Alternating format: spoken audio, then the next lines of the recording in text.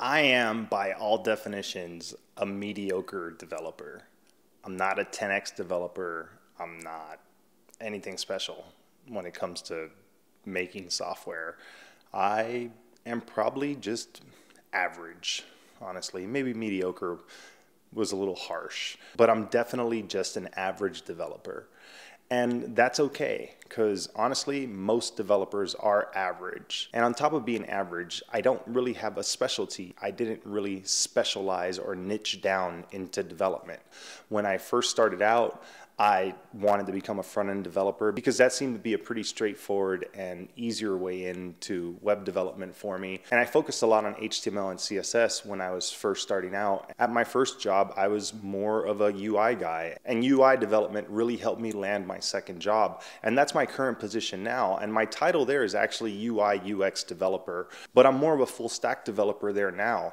I don't do as much UI work. I kind of inherited a framework that was built, and most of the CSS and the custom stuff that needed to be done has already been put in place. So I don't do a lot of custom CSS work, and I don't do a lot of custom UI work. We have a library that uses Bootstrap, and really when I'm laying stuff out on a web page these days, I'm just using Bootstrap classes for the most part, and I don't do any custom CSS anymore.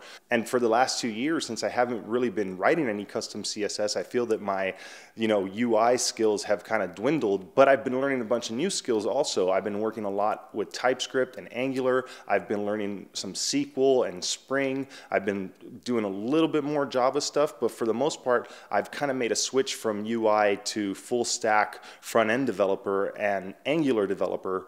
And these days, I pretty much spend most of my time writing TypeScript.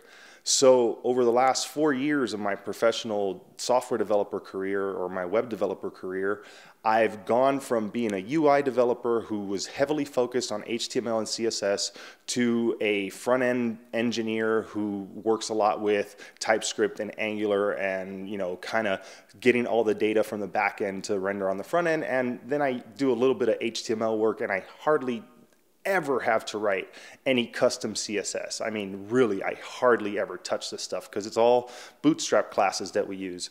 And it's kind of made me a jack of all trades in a way and a master of none. Had I focused on the UI and kept going with UI and UX, and really if I decided to fill that role at the position that I'm at, I could have done that, and I could have focused more on just being a UI UX developer, but I didn't want to do that. I wanted to get better at Angular, I wanted to get better at TypeScript, and I wanted to kind of grow into a full stack developer role. And luckily my job and where I work, they allowed me to do that. And while I still have to do some of the UI UX work when it comes around, for the most part, the last year or so or longer, I have been just in TypeScript and Angular world for the most part.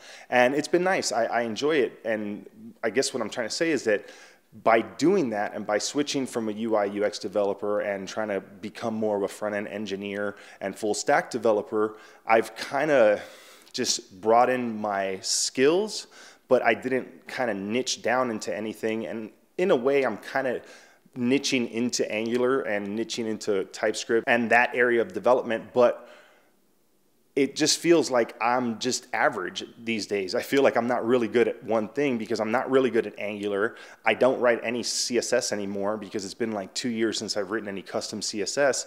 And for the most part, I've kind of been stuck doing a lot of the same stuff and struggling with a lot of the things that I've been learning.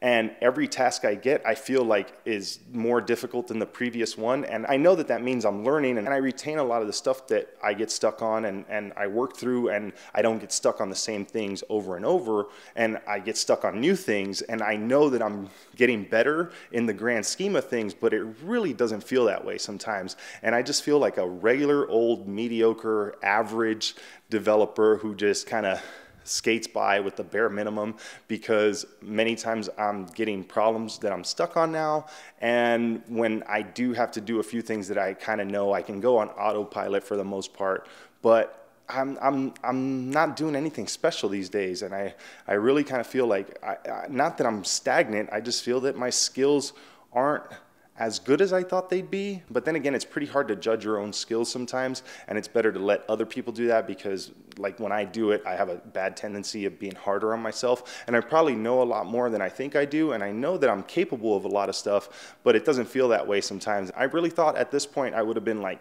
really, really good at one thing, but I'm not. I'm just okay at a lot of little things, and I think that's all right. When you're first starting out, it's not really good to jump around and learn too much of too many different things, but sometimes that's just the way it is, and that's how it was for me when I kind of didn't have any guidance or direction when I first started learning how to code. So I'm assuming that some people out there are probably going through the same thing and having a hard time narrowing down their path. But after 4 years, I don't have a path. I'm still kind of just winging it and, you know, learning as I go and trying to get better every day.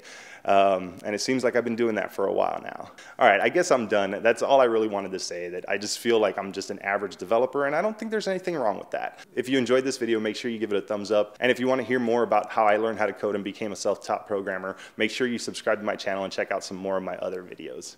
All right, thanks for watching, and I'll see you next time.